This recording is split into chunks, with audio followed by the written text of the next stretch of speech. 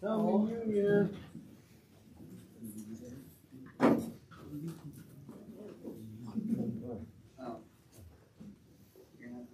This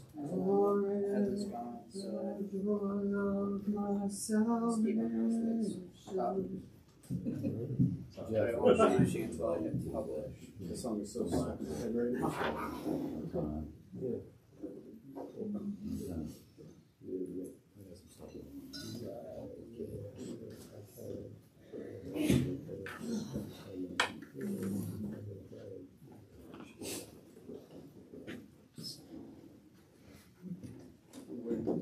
I'm waiting to get through the line.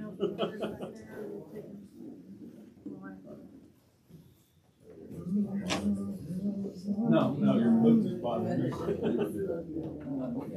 yeah. I know you. No, you did it before. Oh, yeah.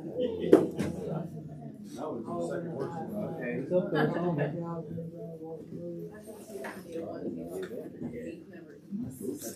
Was I supposed to set that up? Let's not go to that all day. Thank you. Yeah. Set this here. Words. Something genuinely though, because the team has to take over. Test. Should I try to beat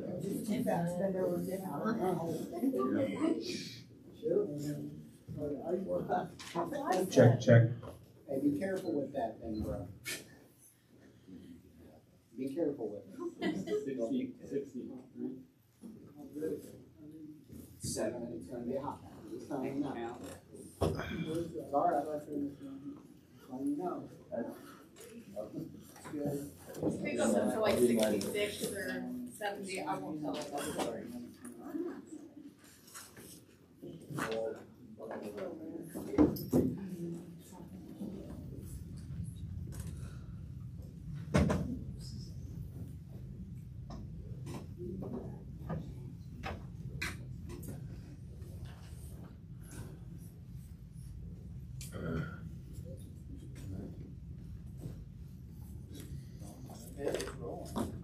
Good morning. Morning. Morning. Such a delay today. All right, it's good to see all you guys and the faces, and I know the one who put the smiles on your faces has got to be Jesus, or it's just not authentic. So will you guys look in Genesis 22 with me? I'm going to share. I've been for too long I've been trying to commit myself to just starting in the beginning of the Old Testament and reading through it without skipping all over the place. So I've made it about to this point, and I want to read Abraham's faith being tested. And I'll start in the first verse in Genesis 22, and then we'll open up in prayer. It says, sometime later God tested Abraham's faith. Abraham, God called. Yes, he replied, here I am. Now take your son, your only son, yes, Isaac, whom you love so much, and go to the land of Moriah. Go and sacrifice him as a burnt offering on one of the mountains which I will show you. The next morning Abraham got up early. He saddled his donkey and took 2 of his servants with him, along with his son Isaac. Then he chopped wood for a fire for a burnt offering and set out for the place God had told him about. On the 3rd day of their journey, Abraham looked up and saw the place in the distance. Stay here with the donkeys, Abraham told the servants. The boy and I will travel a little farther. We will worship there, and then we will come right back. So Abraham placed the wood for the burnt offering on Isaac's shoulders, while he himself carried the fire and the knife, and the 2 of them walked on together. Isaac turned to Abraham and said, Father. Yes, my son, Abraham replied. We have the fire and the wood, the boy said, but where is the sheep for the burnt offering? God will provide a sheep for the burnt offering, my son, Abraham answered. And they both walked on together. And when they arrived at the place where God had told them to go, Abraham built an altar and arranged the wood on it. Then he tied his son Isaac and laid him on the altar on top of the wood. And Abraham picked up the knife to kill his son as a sacrifice. And at that moment, the angel of the Lord called to him from heaven, Abraham, Abraham. Yes, Abraham replied, here I am. Don't lay a hand on the boy, the angel said.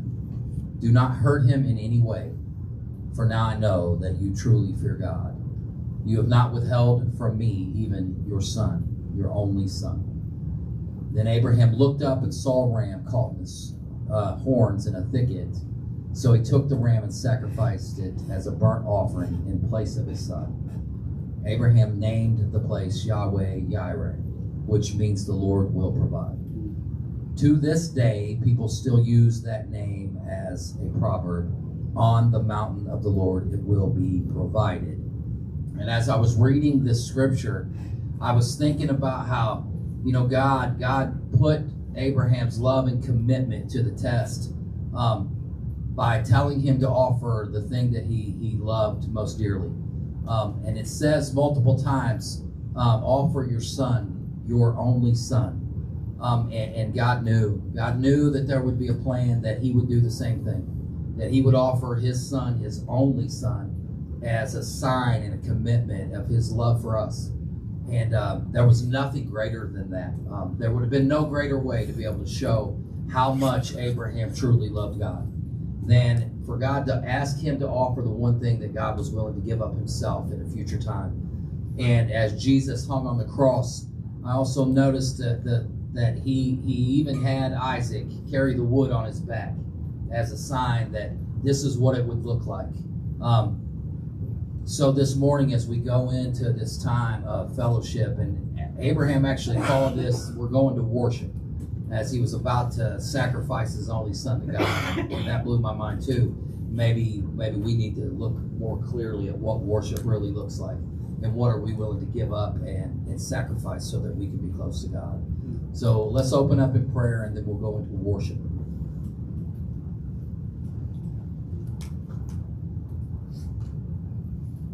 Jesus, I'm just super grateful to be here this morning with your family. And excited to hear what you have for us this morning.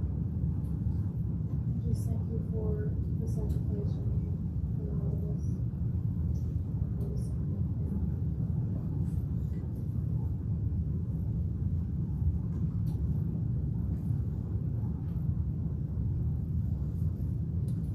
Oh, Lord Jesus, I'm just grateful for you.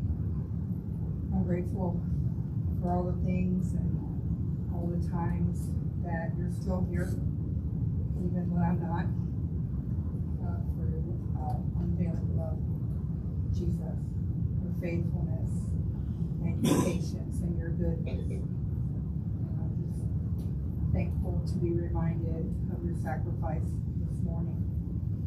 I just pray that we are giving you our all this morning in worship.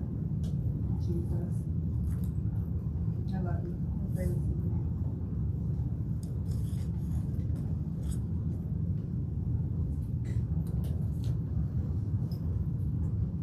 Thank you, Jesus. We thank you for this time that we come together and worship you and hear the message that you have in store for us. We thank you for what you did on the cross, Lord. And thank you for bringing it on Shane's heart to read what he just read as it is a representation of you giving up your son for us. And I just pray that we would have tender, responsive hearts and that we can get up from this message changed. I love you, and I ask these things in Jesus' name.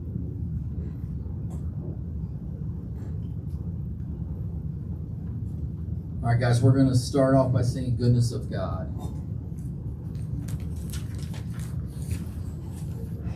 I love you, Lord, for your mercy never fails me.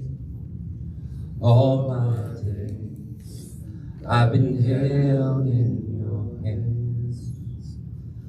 From the moment that I wake up till I lay my head, I will sing of the goodness of All my life you have been faithful.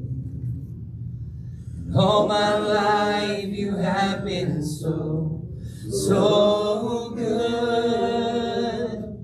With every breath that I am able, I will sing of the goodness of God.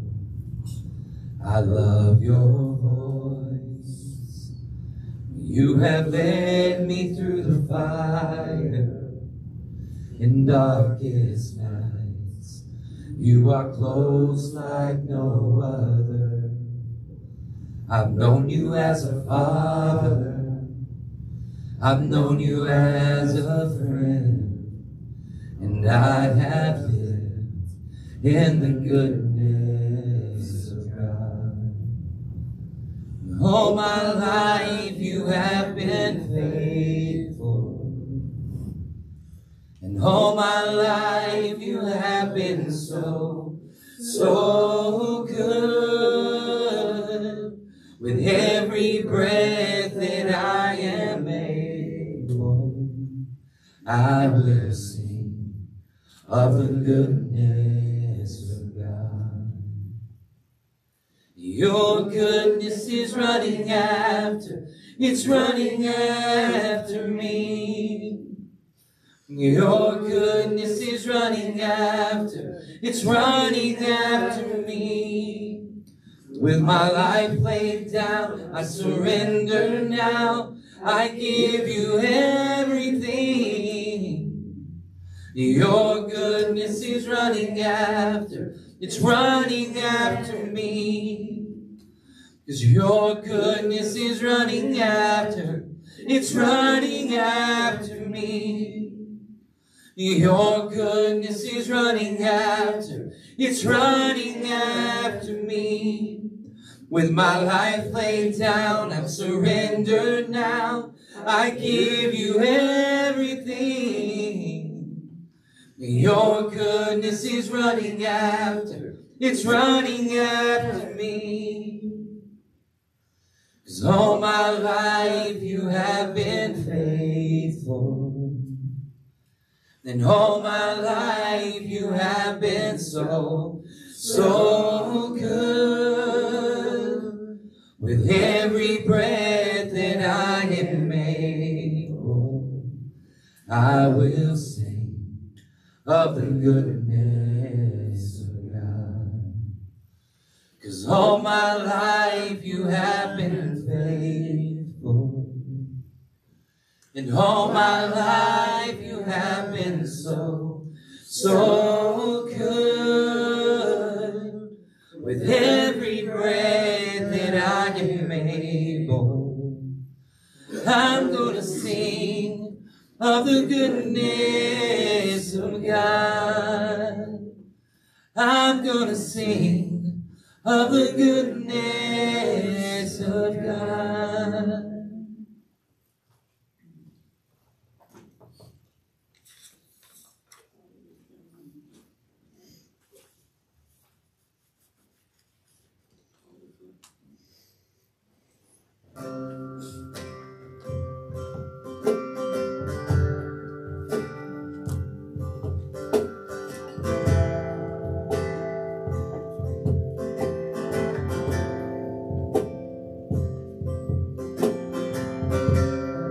Lord, I've come to my end, out of shadows to your hand. I believe what you said, that you're not done with me.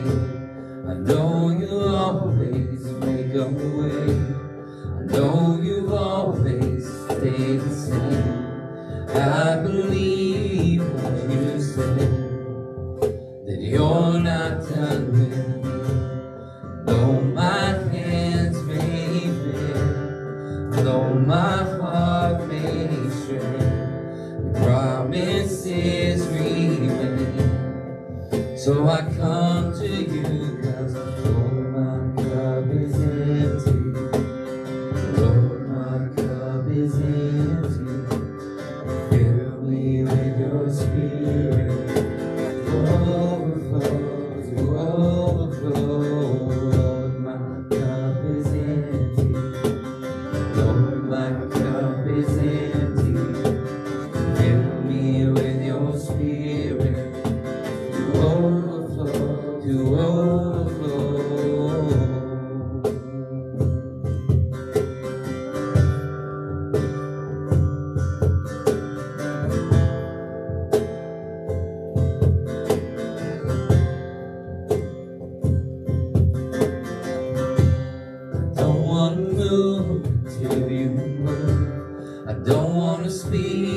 tell you, I rid myself of all of you, 'cause you're not done with me.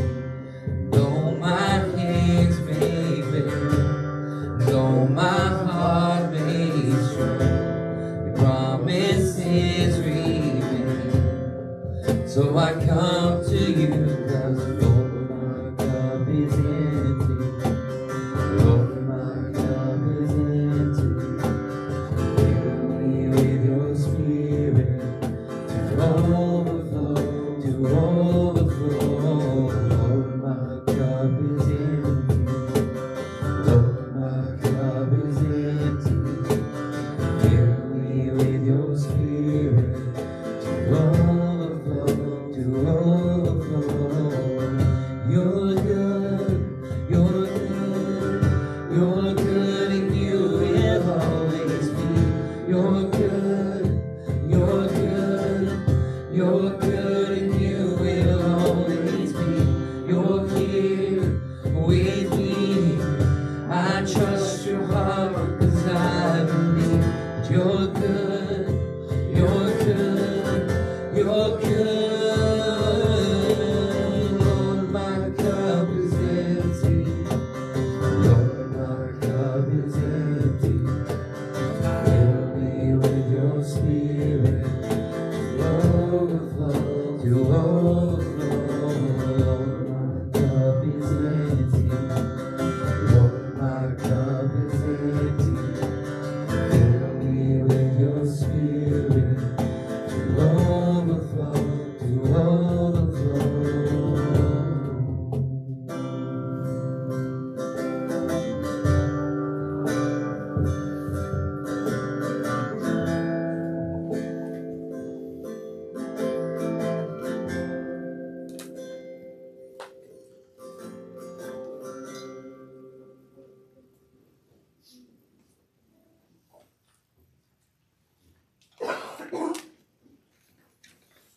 Go ahead, you want to pray for us? Yes, Jesus, I just come into your presence with my brothers and sisters here today. Jesus, I pray that as we hear what you have to say for us, Jesus, that our hearts are open and our ears are open to hear what you have to say, Jesus, and for us to just, take everything in, and that we have change of heart, Jesus, and to be complete with you, Jesus, and to trust you and have hope and faith in you. I pray that your words be spoken today, Jesus. I love you, Jesus. Amen.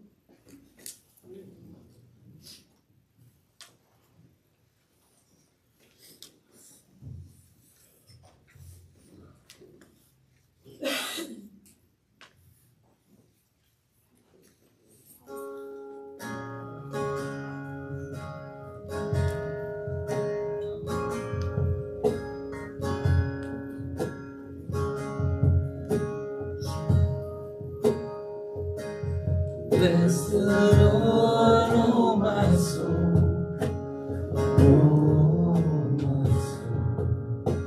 Worship His holy name. Sing like never before, oh my soul. Worship Your holy name. The sun comes up, it's a new day dawning. It's time to sing your song again. Whatever may pass and whatever lies before me, let me be seen when the evening comes. So bless the Lord, oh my soul, oh my soul. Worship His holy name. Sing like never before, oh my soul.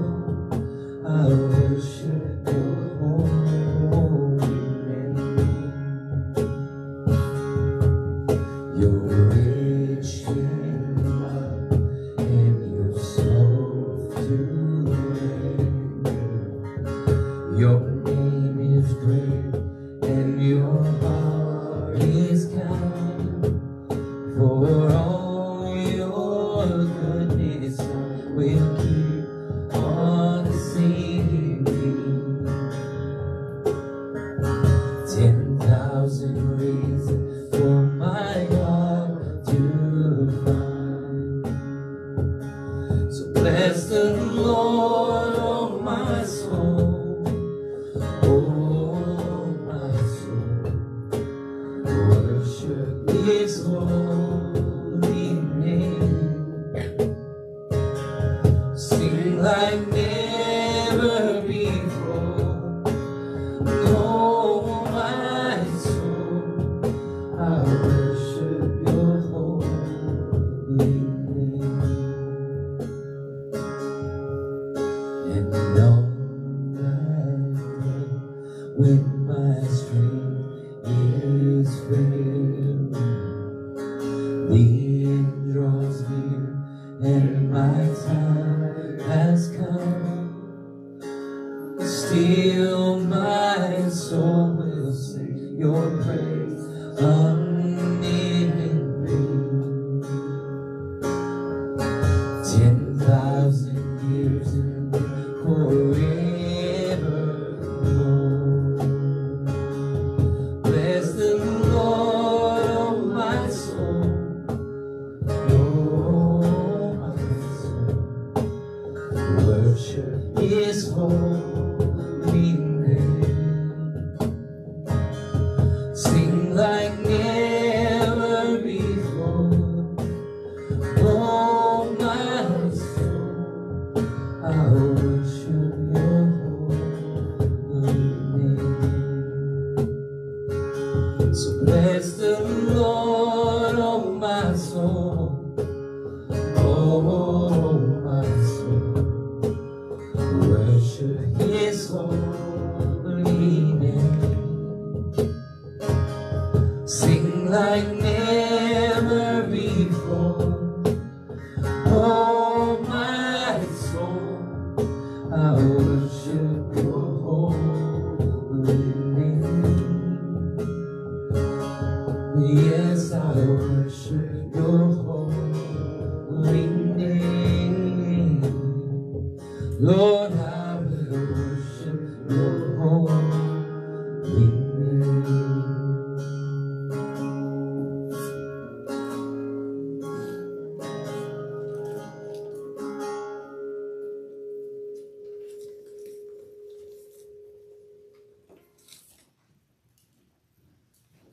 You were the Word at the beginning, one with God the Lord Most High. Your hidden glory in creation, now revealed in you, our Christ. What a beautiful name it is. What a beautiful name it is. The name of Jesus Christ our King. What a beautiful name it is. Nothing compares to this. What a beautiful name it is. The name of Jesus. You didn't want heaven without us, so Jesus, you brought heaven down. Sin was great, your love was greater. What could separate us now? What a wonderful name it is. What a wonderful name it is. The name of Jesus Christ my King. What a wonderful name it is. Nothing compares to this. What a wonderful name it is. The name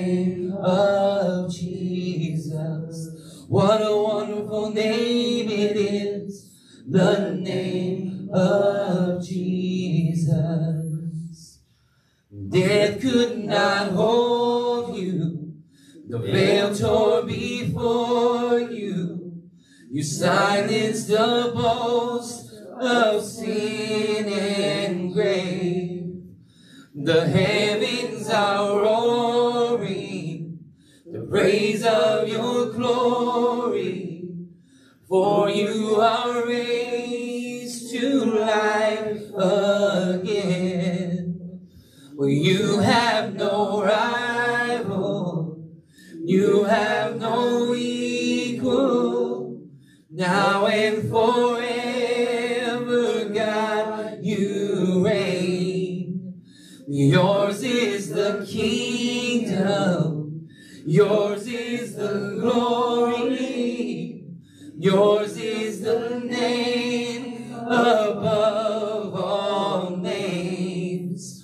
What a powerful name it is, what a powerful name it is. The name of Jesus Christ, my King. What a powerful name it is. Nothing can stand against. What a powerful name it is. The name of Jesus. 'Cause you have no rival. You have no equal. Now and forever, God, you reign. Yours is the kingdom, yours is the glory, yours is the name above all names. What a powerful name it is, what a powerful name it is. The name of Jesus Christ, my King. What a powerful name it is. Nothing can stand against. What a powerful name it is. The name of Jesus. What a powerful name it is. The name of Jesus.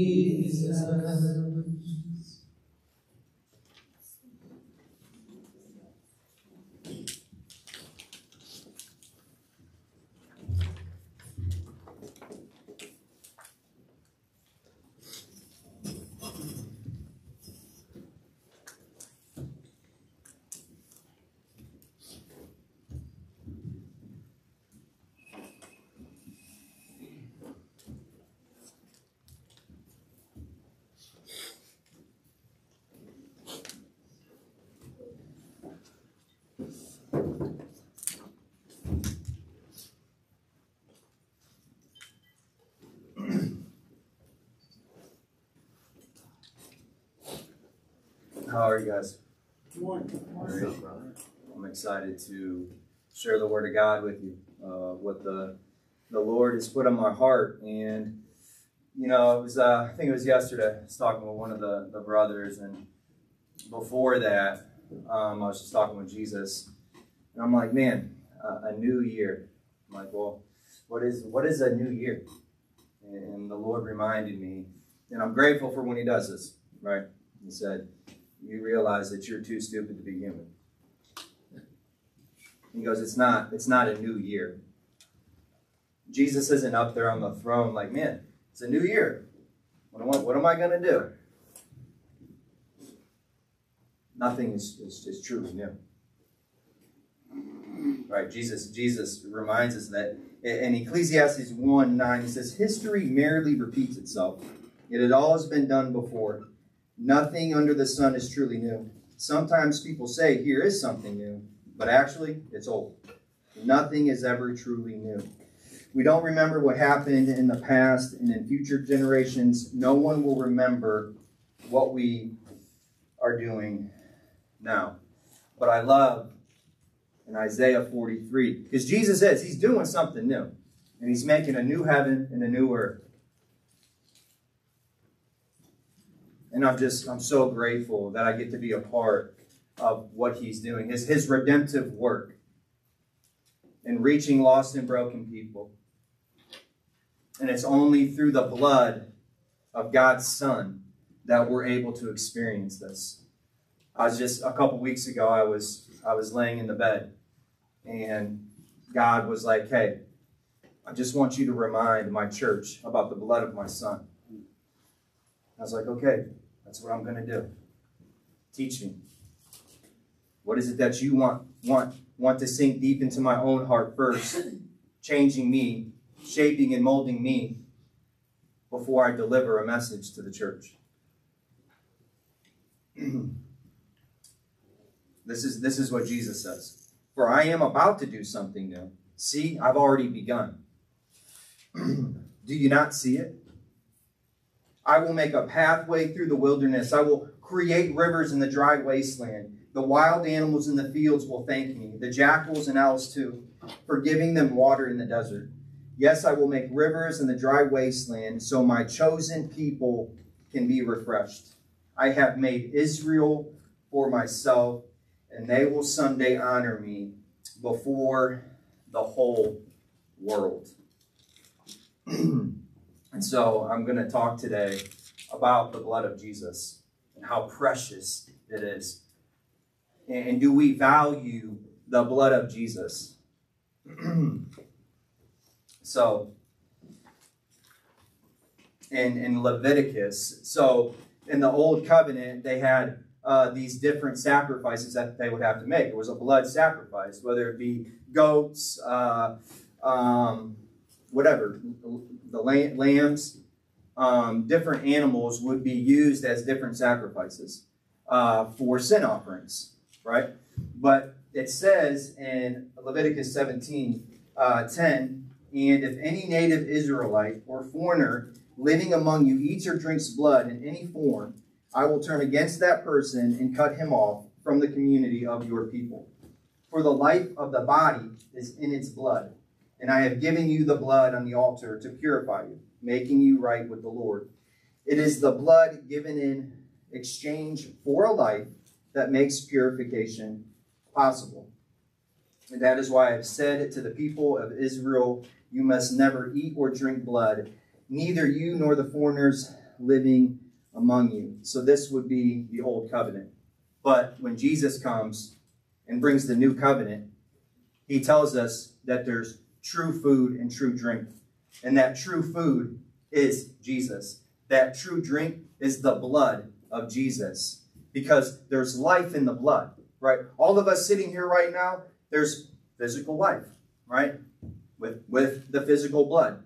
But the blood of Jesus, that's real life.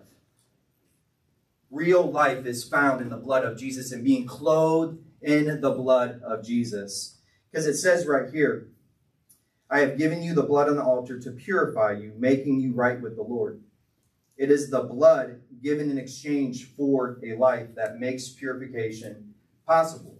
And so it was the blood of Jesus, right, that was given in exchange for all of your lives. All of us sitting here right now.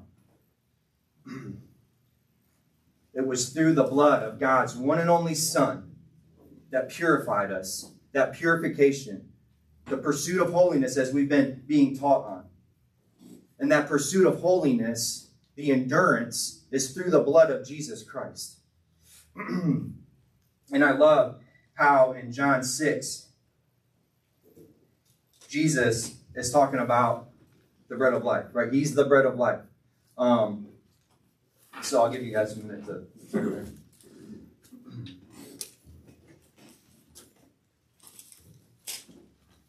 So this is after Jesus feeds the 5,000. And I'm just going to read verses 22 through, 59. The next day, the crowd that had stayed on the far shore saw that the disciples had taken the only boat, and they realized Jesus had not gone with them. Several boats from Tiberias landed near the place where the Lord had blessed the bread and the people had eaten. So when the crowd saw that neither Jesus nor his disciples were there, they got into the boats and went across to Capernaum to look for him. They found him on the other side of the lake and asked, Rabbi, when did you get here? Jesus replied, I tell you the truth. You want to be with me because I fed you, not because you understood the miraculous signs. But don't be so concerned about perishable things like food. Spend your energy seeking the eternal life that the Son of Man can give you. For God the Father has given me the seal of his approval. They replied, we want to perform God's work too. What should we do? So you see the people's response here, right? Their first response is, hey, what should we do? What do we got to do, right? Then Jesus told them, this is the only work God wants from you. Believe in the one he has sent. And so here's their answer, though. And I think a lot of the times, this is sometimes our answer when Jesus tells us to do things, right? They answered, show us. Show us a miraculous sign if you want us to believe in you. What can you do? Oh, man. They were about to find out what he was going to do. Because in John 20, Jesus says, blessed are those who believe without seeing me. After all, our ancestors ate manna while they journeyed through the wilderness. The scriptures say Moses gave them bread from heaven to eat. And Jesus said, I tell you the truth. Moses didn't give you bread from heaven. My Father did. And now he offers you true bread from heaven. And that's what Jesus is offering you today. And he's going to continuously offer you this until he returns. The true bread of God is the one who comes down from heaven and gives life to the world. Sir, they said, give us that bread every day. Jesus replied, I am the bread of life. Whoever comes to me will never be hungry again, and whoever believes in me will never be thirsty. But you haven't believed in me, even though you have seen me. However, those the Father has given me will come to me, and I will never reject them. For I have come down from heaven to do the will of God, who has sent me, not to do my own will. And this is the will of God, that I should not lose even one of all those he has given me, but that I should raise them up on the last day. And I'm going to hit on it, but you see Jesus repeats himself 4 times in these passages. For it is my Father's will that all who see his Son and believe in him should have eternal life. I will raise them up on the last day. So there's the second time he's talking about the last day, that he'll raise them up on the last day. Then the people began to murmur in disagreement because he had said, I am the bread that came down from heaven. They said, isn't this Jesus, the son of Joseph? We know his father and mother, and how can he say I came down from heaven? But Jesus replied, stop complaining about what I said. For no one can come to me unless the Father who sent me draws them to me, and at the last day I will raise them up.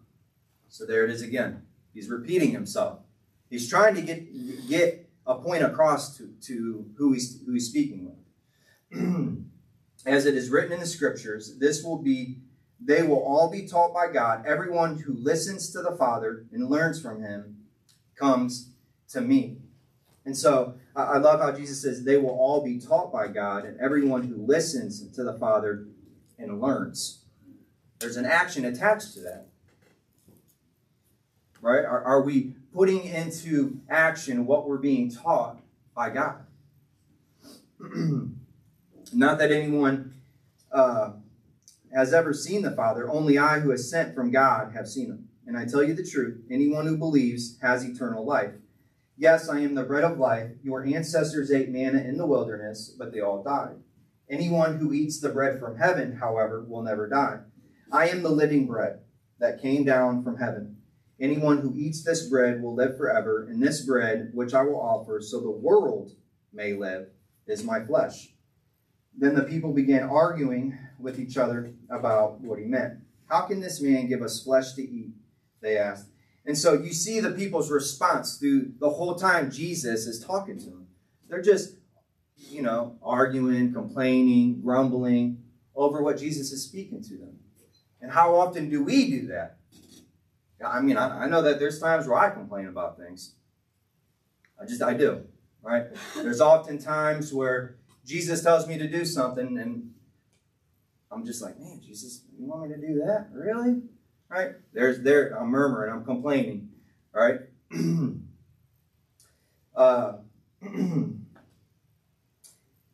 So Jesus said again, I tell you the truth, unless you eat the flesh of the Son of Man and drink his blood, you cannot have eternal life within you.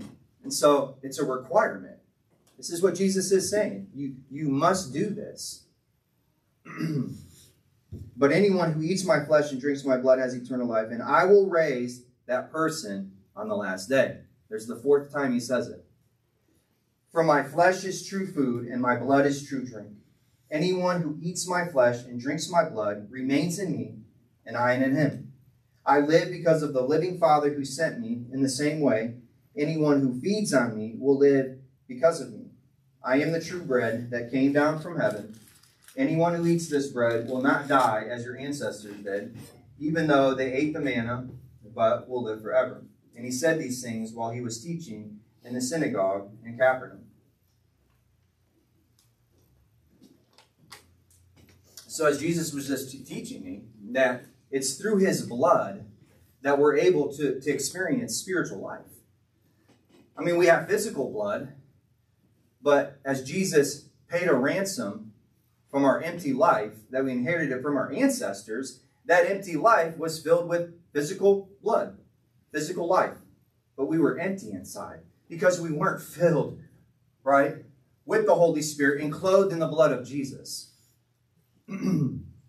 It's through the blood of Jesus that we have patient endurance to continue to have a pursuit of holiness. It's through the blood of Jesus that gives life, that gives us endurance to be able to make disciples that make disciples. It's through the blood of Jesus that there's forgiveness. It's through the blood of Jesus that there's salvation. It's through the blood of Jesus that we're able to experience the Holy Spirit. Everything is through the blood of Jesus. One man, the perfect sacrifice, gave up his life, his blood on the cross for us. He's purchased all of us with his blood.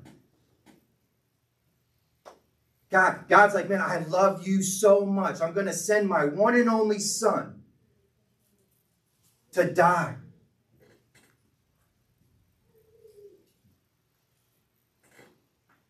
Do we value the blood of Jesus? Like, as a church, do we value the blood of Jesus?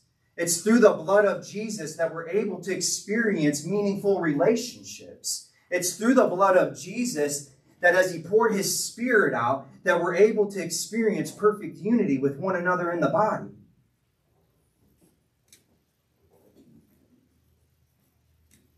Real life is found in the blood of Jesus.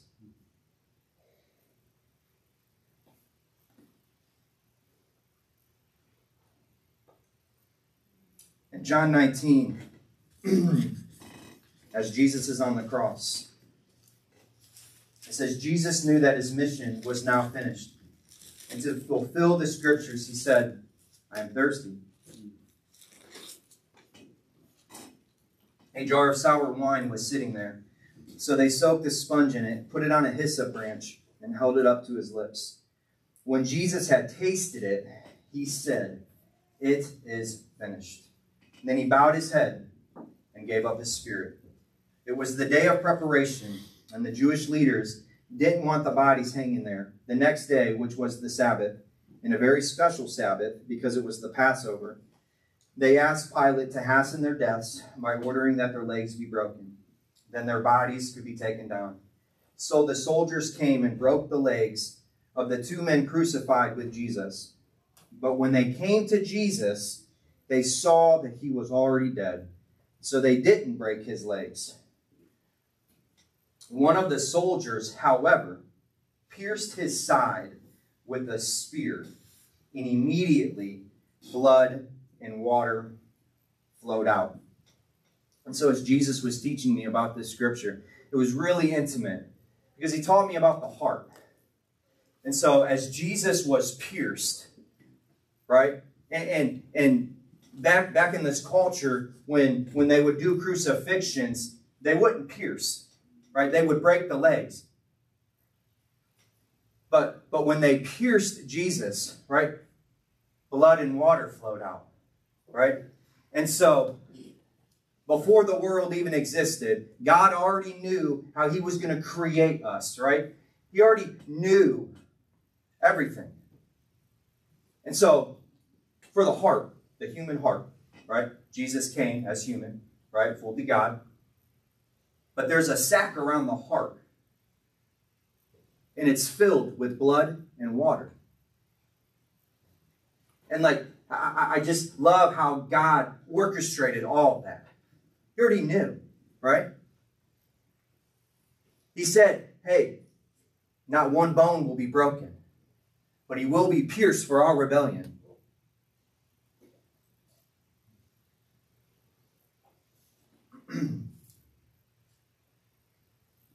And when you think about it, I was talking with Lego about this yesterday. I know Lego loves John 7, rivers of living water flowing from the heart. But you got to think, as these people were watching the crucifixion, right? These Jewish leaders, these people, right? I would believe that they remembered when Jesus said, right? It says in John 7:37, on the last day of the climax of the festival, Jesus stood and shouted to the crowds, anyone who is thirsty may come to me. Anyone who believes in me may come and drink, for the scriptures declare, rivers of living water will flow from my heart. And so I just think about the people that were watching this crucifixion, remembered what Jesus said. The people were watching, right? It's just so awesome how God works. And how everything, he knows everything.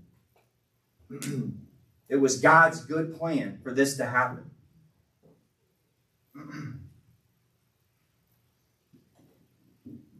In Ephesians 1, verse, I'm going to start at 5.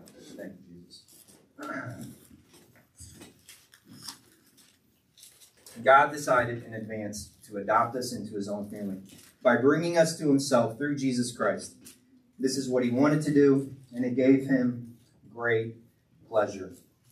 And how amazing and beautiful it is that God decided in advance to adopt us into his family. These weren't adoption papers, but it was through the precious blood of his Son that we've been adopted by him.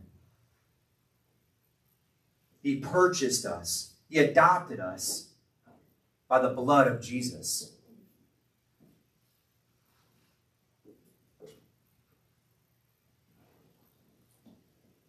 He is so we praise God for the glorious grace he has poured out on us who belong to his dear Son. He is so rich in kindness and grace that he purchased our freedom with the blood of his Son and forgave our sins. And so, what are we doing with the freedom that Jesus purchased us with his blood? Like, what are we doing with that freedom? Are we continuing to go on, living to follow our own desires, doing what we want to do? I mean, think about it. I mean, I don't know about you guys, but when I would watch a TV show and I would see like a murder take place, or they'd have pictures and it was all bloody and gory, I'm like, oh my gosh, I don't want to look at it. But when I think about the blood of Jesus, man, that doesn't disgust me.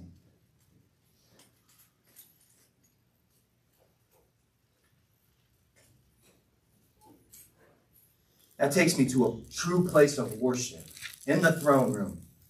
Like, oh my gosh, Jesus, your blood, the blood of Jesus that cries out love, the blood of Jesus that cries out a hatred for sin, but then tells the sinner, come, and I'm going to wash you with my blood. and make you right in my sight by my blood. And as we think about it, every time that we sin, we're nailing Jesus back to the cross. We're saying your blood sacrifice, your perfect sacrifice, your perfect, precious blood isn't good enough. And then there's a heart change, because that's what has to happen. And then Jesus says, come here. Come here. I'm going to wash you with my blood.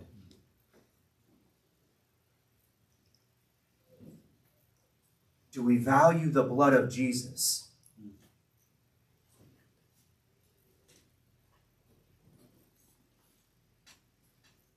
I think he's so rich in kindness and grace that he purchased our freedom with the blood of his Son and forgave our sins. He has showered his kindness on us, along with all wisdom and understanding. And all wisdom and understanding is through the blood of Jesus, us being clothed in the blood of Jesus, being made right in the sight of Jesus.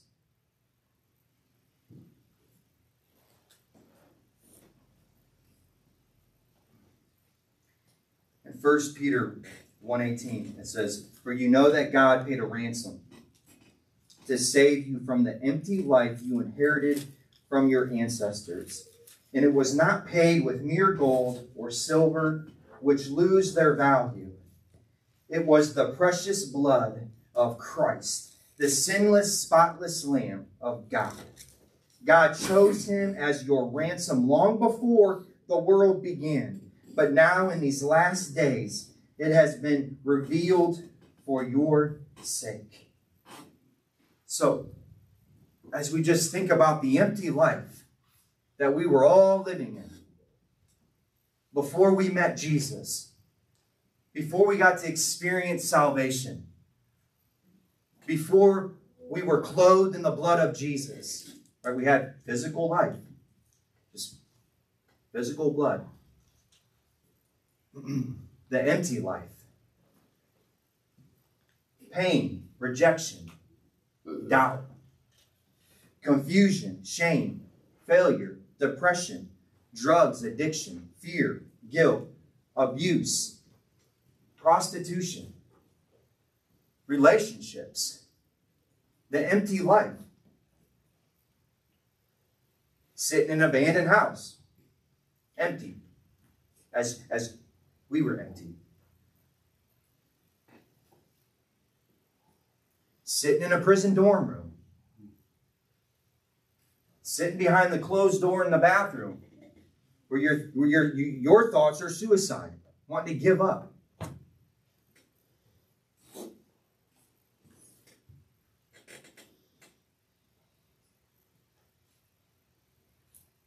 But then Jesus met you right where you were at.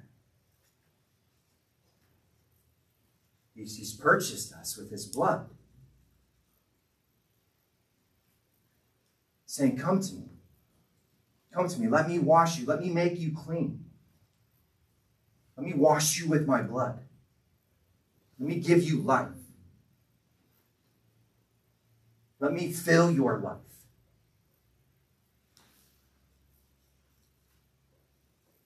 Relationships was a big one for me, personally. Right? I was always the one to say, you make me complete. It's empty. It's empty. Jesus Christ is the only one that can make you complete.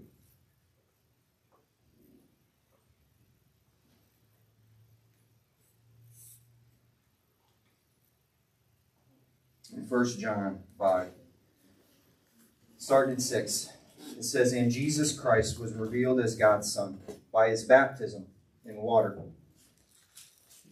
and by shedding his blood on the cross.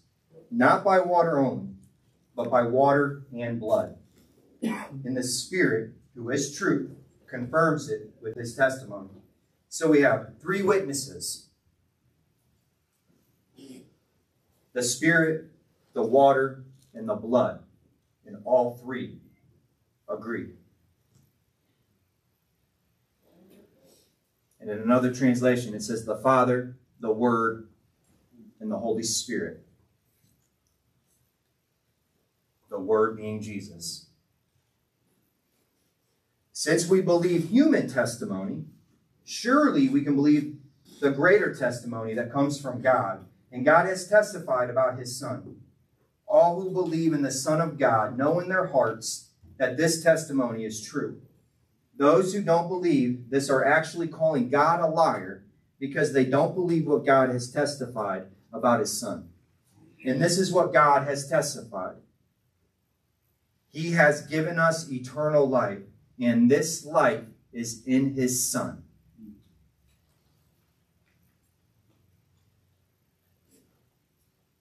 Whoever has the Son has life. Whoever does not have God's Son does not have life, because there's only life in the blood of Jesus. Being clothed in the blood of Jesus. You guys want to turn to Hebrews 10?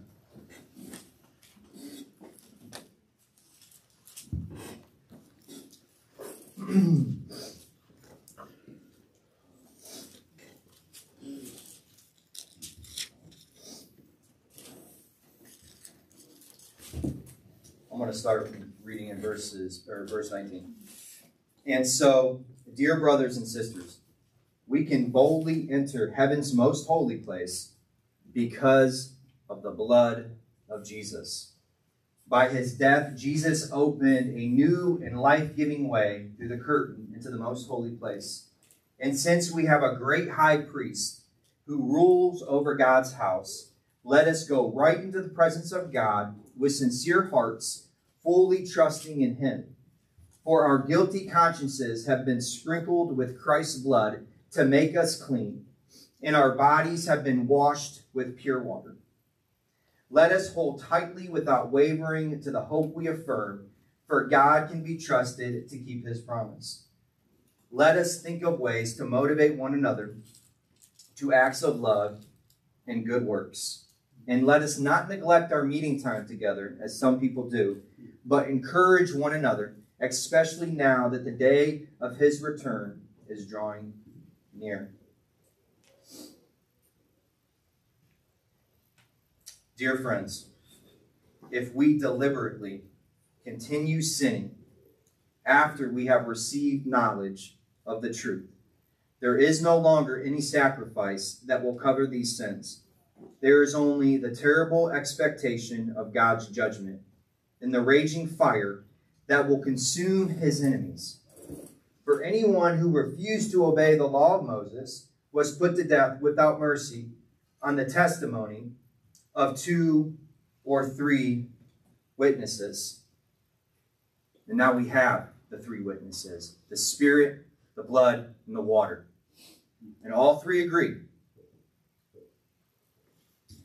Just think how much worse the punishment will be for those who have trampled on the Son of God and have treated the blood of the covenant which made us holy as if it were common and unholy, and have insulted and disdained the Holy Spirit who brings God's mercy to us. For we know the one who said, I will take revenge and I will pay them back. He also said, the Lord will judge his own people. And it is a terrible thing to fall into the hands of the living God.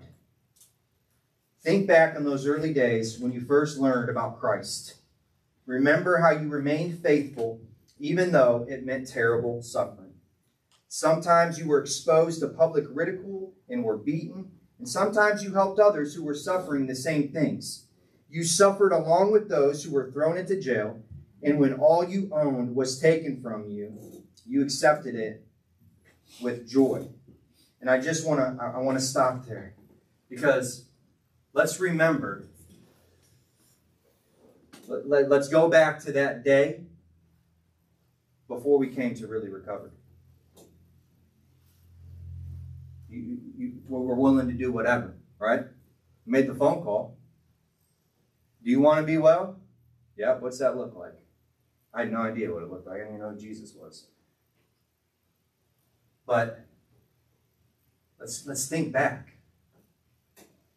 Right before you made the phone call, you were willing to do whatever it took. You were desperate. You were desperate your whole life. Your heart's longing was for Jesus. We didn't know that. Our heart's cry was for Jesus. When we were on the prison rack, trying to come up with the next fix, I know for me it was. In the bathroom, having thoughts of suicide, struggling with family, battling addiction. Those moments where you broke down and cried and you had no idea what you were crying for, but it was the Holy Spirit just groaning.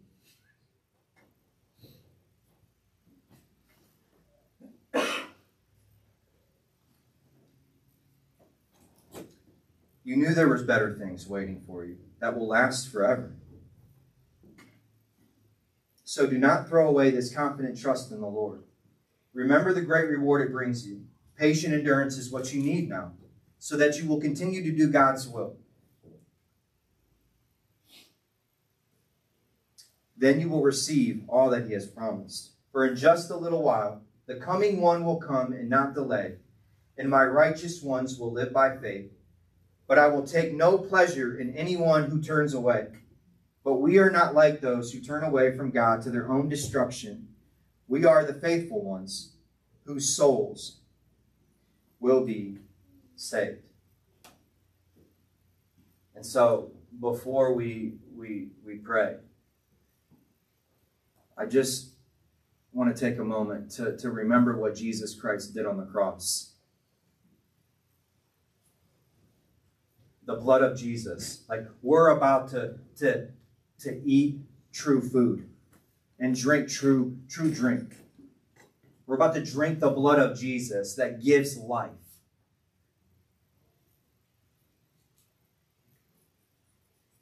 We're about to eat his flesh. Let's just take a moment to remember what Jesus did. How God is like, man, here's my son.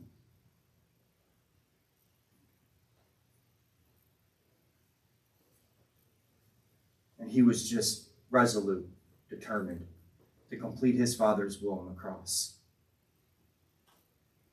He didn't give up. He didn't. He went to the cross.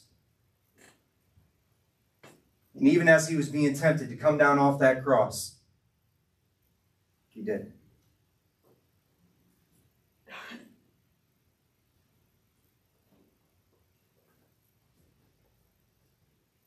So let's take a moment, remember what Jesus did on the cross. Truly value his blood.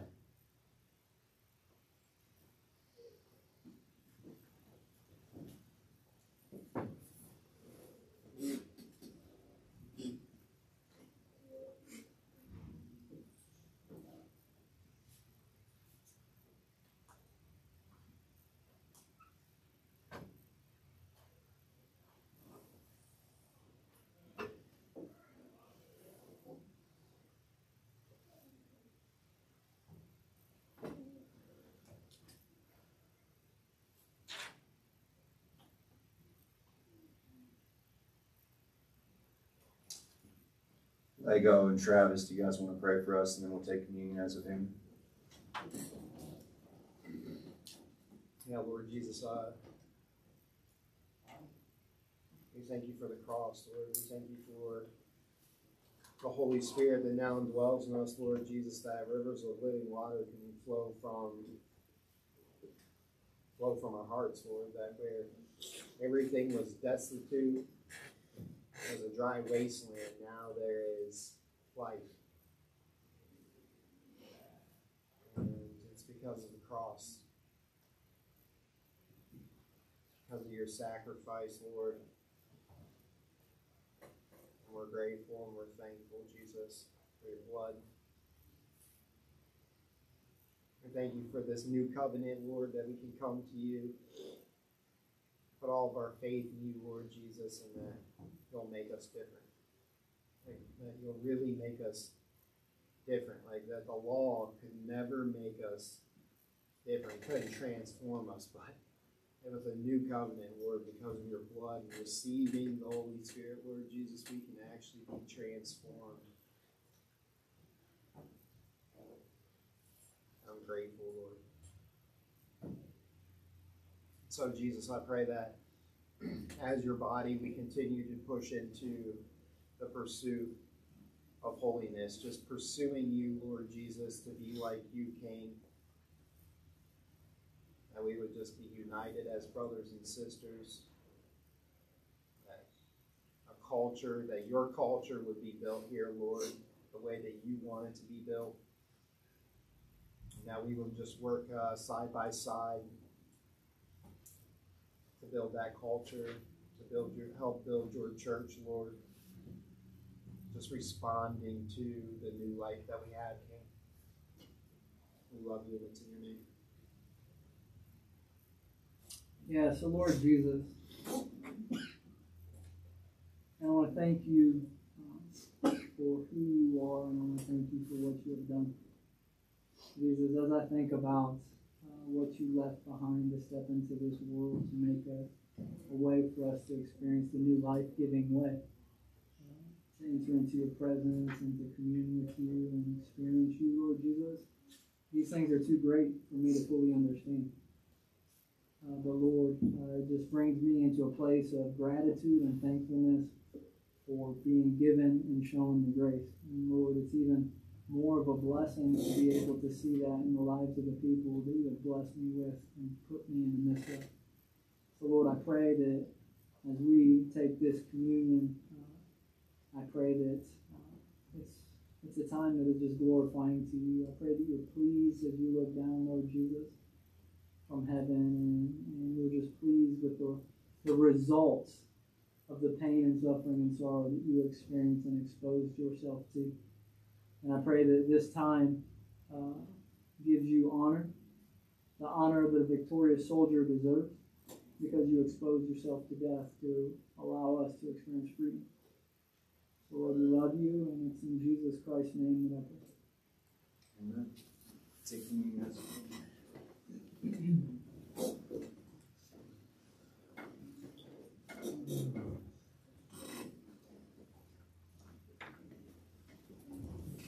Right.